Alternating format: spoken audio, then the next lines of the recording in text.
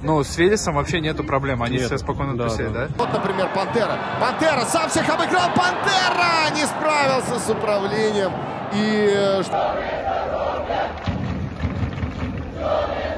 Привет, друзья, это Егоров. Извините, что опять с телефона записываю ролик. Хотел сейчас выйти прогуляться, но понял, что не отпускает меня эта тема. Не могу о ней я не порассуждать, не могу не вынести эту проблему на общее обсуждение. Меня очень заботит тема с Артемом Тумбой, Пантерой, одним из самых таких, хоть и молодых, но древних участников медиафутбольного комьюнити, который из Тудроц, из юношеской лиги перерос в игрока премьер-лиги, выходил на поле в составе Ростова. И вот на днях в матче за Тудроц он порвал крестообразные связки. И, судя по всему, все эти взрослые дяди из большого футбола хотят сделать из него козла отпущения. Момента. Вот, например, Пантера. Пантера сам всех обыграл. Пантера не справился с управлением. Ну да.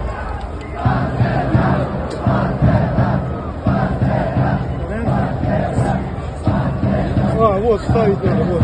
Итак, давайте в хронологическом порядке. Артем Пантера играет в ЦСКА, играет в клубной лиге и, соответственно, снимается в Тудроц, набирает подписчиков.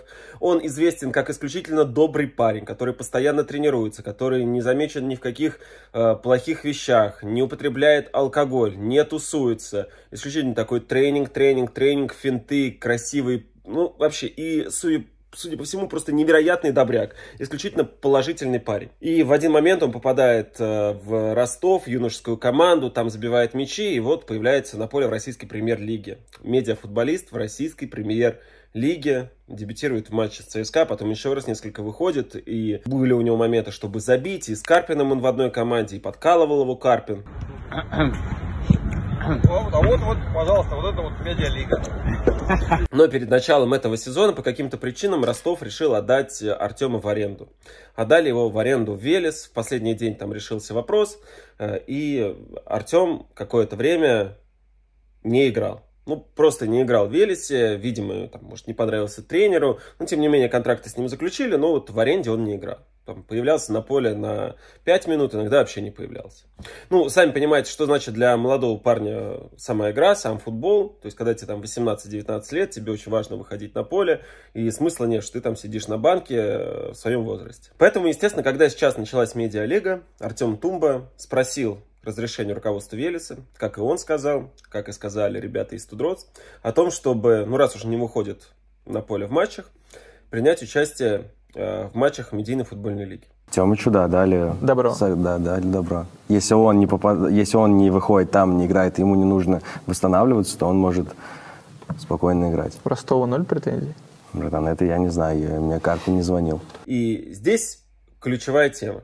Ключевая тема такая, что в Велесе подобные темы уже затрагивались. В Велесе все прекрасно знают про медиафутбол. Велес организовывал товарищеские матчи с Амкалом для того, чтобы поднять свою популярность. Велес организовывал там общие тренировки. Там был такой Деко из Амкала, которого тоже там хотели куда-то в Велес подписать. Более того, из Велеса в медийной футбольной лиге играл Данила Яшков. Играл он за футбольный клуб Броуки. И он также получал разрешение, чтобы в тех матчах, в которых он не выходит, приезжать и рубиться в МФЛ. И когда Данила Яшков это делал, рубился в МФЛ, у клуба вопросов не возникало. То есть, еще раз, все были в курсе. Также, потому что с ним просто после этого не разорвали контракт, а о том, что он играет, как бы это везде говорилось. То же самое произошло, я уверен, и с Пантерой, которому, скорее всего, спортивный директор Тенгиз подошел и сказал: ну, хочешь там подвигаться, ну, давай, получай игровую практику. И это вполне логично, потому что, ну, повторюсь, Пантера не получал игрового времени в матчах ФНЛ. И вот в один из таких дней, получив разрешение, до этого Пантера не играл, для него важно было получить разрешение. Еще раз, это человек очень воспитанный,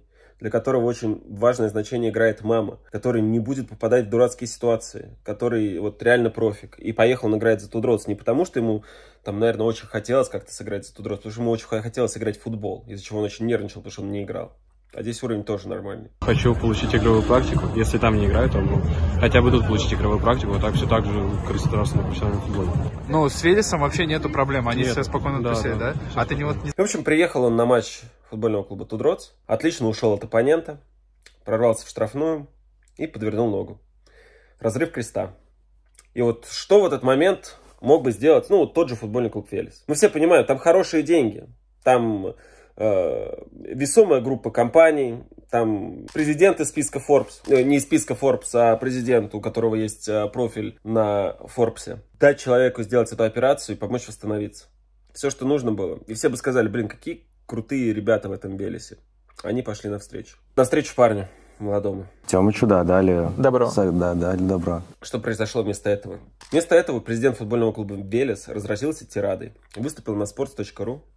Сказал, что ни о чем он не знает, что никто этому «Пантере» разрешения не давал, что с «Пантерой» с этим надо разрывать контракт, что оплачивать там и помогать ему никак не надо, что он нарушил условия договора и так далее и тому подобное. Высказывал мнение, что это полный бред, что никакой игрок никогда не будет играть в медиалиге, если он игрок Велеса. Что само по себе вранье, потому что Данила Яшков, повторюсь, играл за Бровков из состава Велеса, потому что сам Велес играл в том числе с Амкалом товарищеские матчи. Это уже неправда. Ну и, соответственно, насколько я понимаю, и остальные официальные люди в Велесе, которые «Пантере», естественно, разрешали ездить и играть за Тудроц, они, видимо, боясь страха этого президента, пытаются слиться и сделать так, чтобы парня сделать козлом отпущения. Парня, который еще и Ростову принадлежит. Ну, с Велесом вообще нету проблем, они все спокойно тусят, да? Интересная история, ребята. Вот вы взрослые люди. И у вас команда не в медиалиге, у вас команда в профессиональном футболе, в ФНЛ. Вы там заявляете какие-то цели, чтобы выйти в РПЛ, чтобы развиваться как клубу. Но вы пользуетесь тем, что 18-летний пацан ничего не может с вами сделать, не может ничего сказать в ответ. У этого пацана, по-моему, даже агента нет. И вы реально зажимаете там 200-300, ну там какая у него зарплата в этой аренде. Какие-то, ну да, деньги, но не самые большие деньги. Да, может он виноват, но просто перекладываете на него все то, что на него перекладываться не должно. Просто потому, что ему реально разрешили. И вы идете с этим в прессу. Вы об этом ярко заявляете. Вы парня, который реально только что порвался, у которого вообще, может быть, сейчас вот вся жизнь кажется, что вот закончилась, потому что он не понимает, а как дальше-то играть. Конечно, надо быть сильным, но может он не понимает действительно, как дальше, не то что играть, а жить вообще. И вы на него еще сверху этим просто снежный ком еще рушите. Просто его хотите добить. Зачем? Мы ему поможем всем. Вы ему оплатите можем, 100%. И там, если ему не будут платить зарплату, мы будем покрывать это.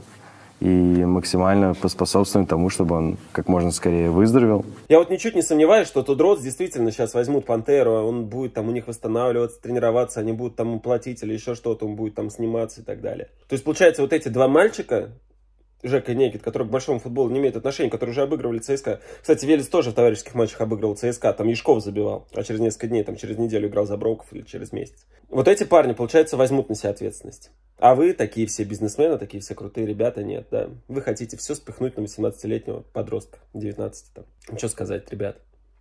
Стыдно немножко за вас, за российский футбол в том числе. А «Пантере» здоровье. Я уверен, что в медийном футболе ему помогут. Если ему не будут платить зарплату, мы будем покрывать это. В том числе он сейчас попал не в лучшую ситуацию. Все то время, которое бы он находился дальше в Велесе в аренде, он бы вряд ли играл. Это уже ясно, учитывая отношения сейчас к нему. Может, психологически вот эта травма заставит его начать как-то новую жизнь, в том числе по футбольному. Может, будет скачок в его карьере. На что мы и надеемся. Но в остальном, конечно, смешно. Это был Егоров, пока.